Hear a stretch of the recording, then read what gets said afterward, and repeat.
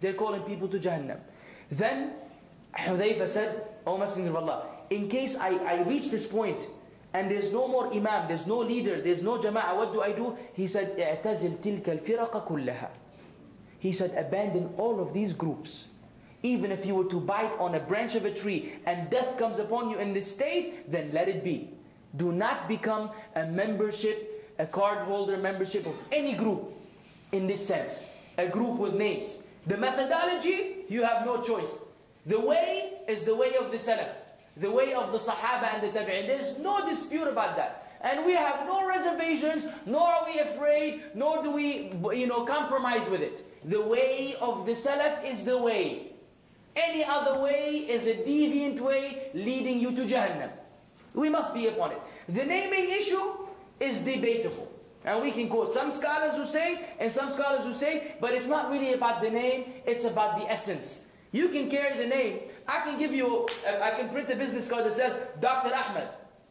And you don't even know how to put a band-aid on a wound. And even if I put a doctor for you, that's not going to make you a doctor.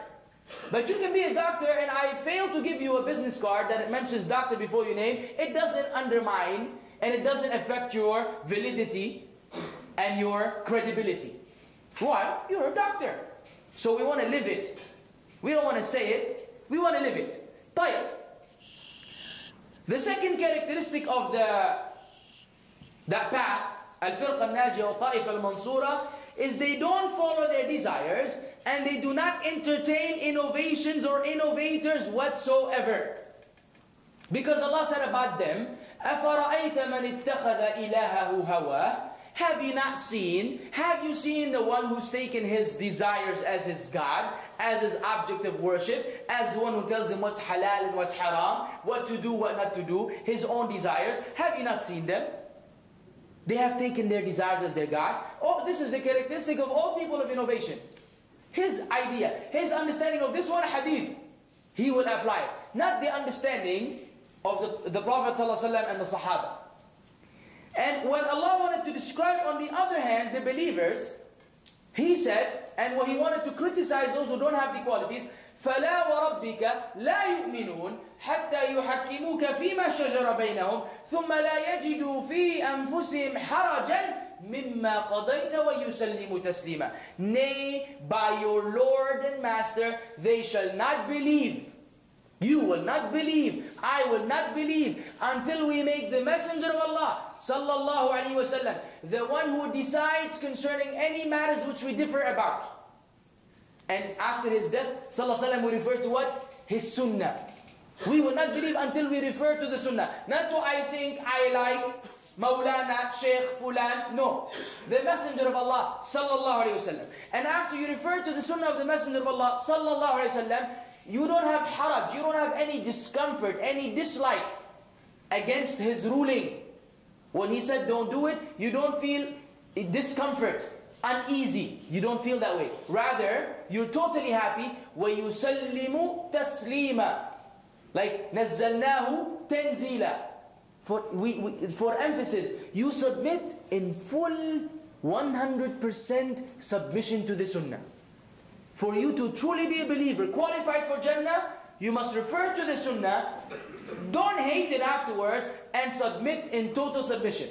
So when we delivered the lecture about the hell equals garment, and about the pants being above the ankles, and we mentioned all the evidences concerning that, and we delivered the lecture about letting the beard grow, I'm just giving you simple things. There are many other things which may be more important, but these are the simplest things which any one of us can do. If until today we haven't acted upon it, brother in Islam, this ayah applies to you.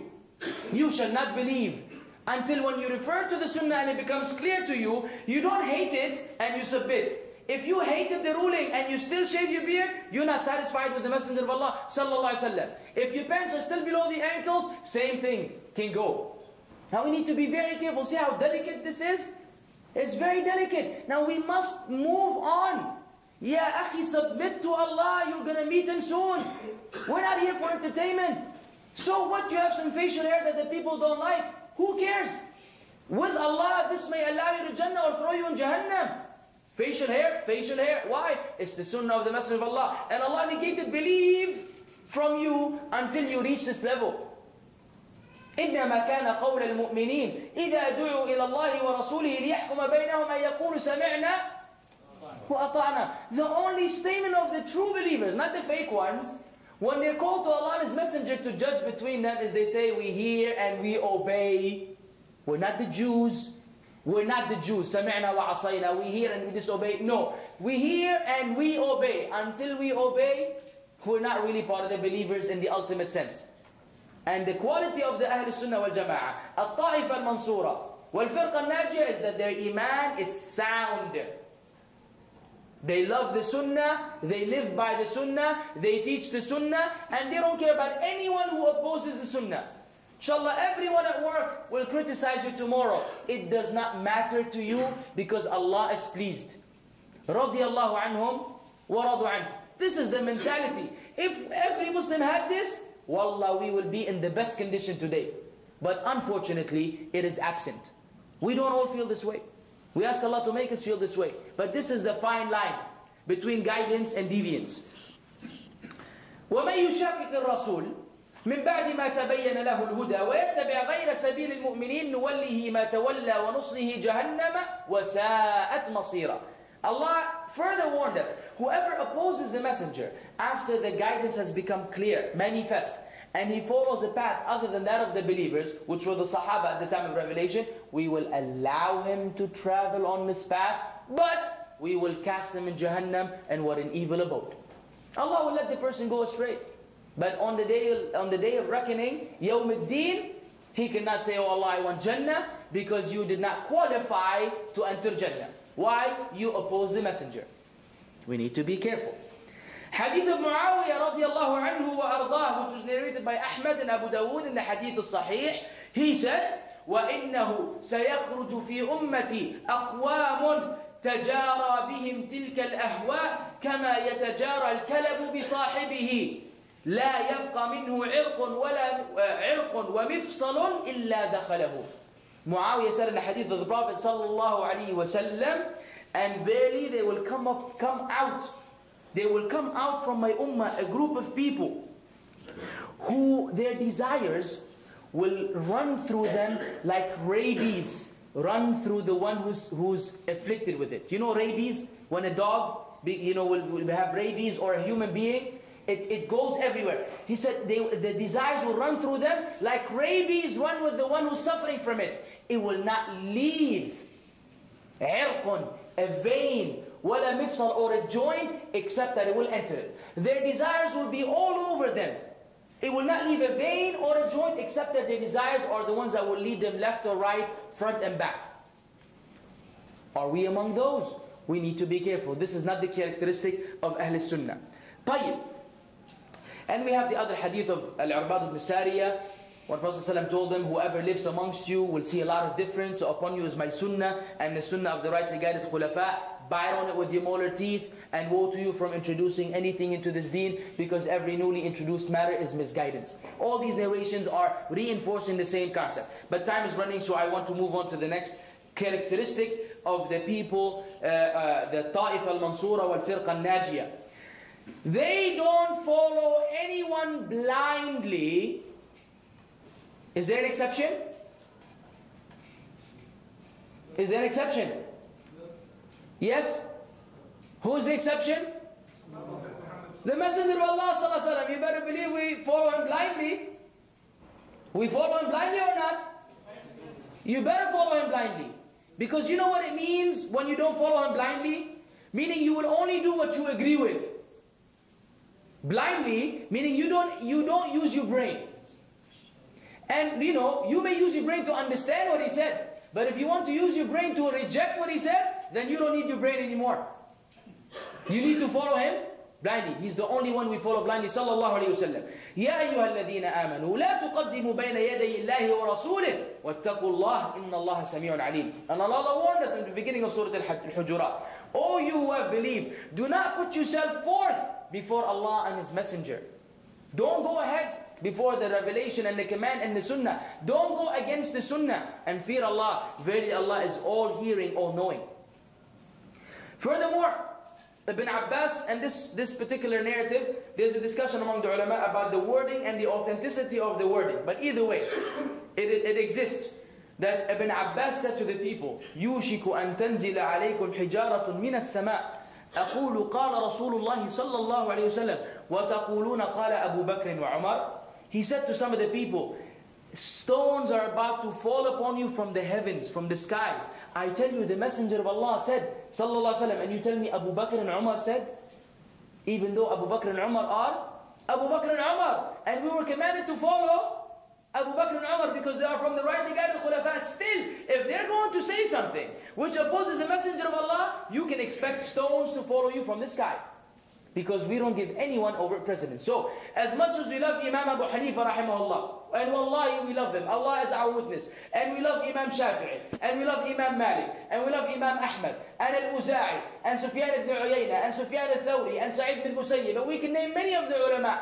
Wallahi we love them, but not more than the Messenger of Allah sallallahu alayhi wa sallam. And no matter how much we love them, we will never choose them over the Messenger of Allah sallallahu alayhi wa sallam. If they're in agreement with them, Alhamdulillah Rabbil Alameen. If one of them by mistake, and Allah will reward him for his effort, is in disagreement with the Sunnah, we will favor the Sunnah. We don't have Al-Imam Al-A'zam Abu Hanifa. We have Al-Imam Al-A'zam Rasulullah sallallahu alayhi wa sallam. And we love Abu Hanifa rahimahullah, but within limitations. Why? He's a human being. And he said, if the hadith is sahih, then you better know this is my madhab. This is my style, my way is the authentic narration. And you know, during his time, many authentic narrations did not reach him.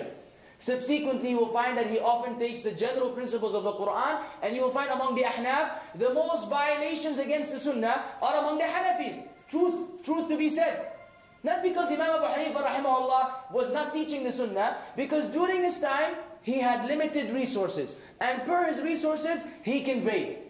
One day, ilm spread, and the people collected the ahadith of Bukhari and Muslim, and Imam Ahmad was a muhaddith, Imam Shafi'i was a muhaddith, Imam Malik was also in the science of hadith, he had the muwatta of Imam Malik, they had more knowledge of hadith, so they were closer to the sunnah in terms of the ibadat and the usul and what have you.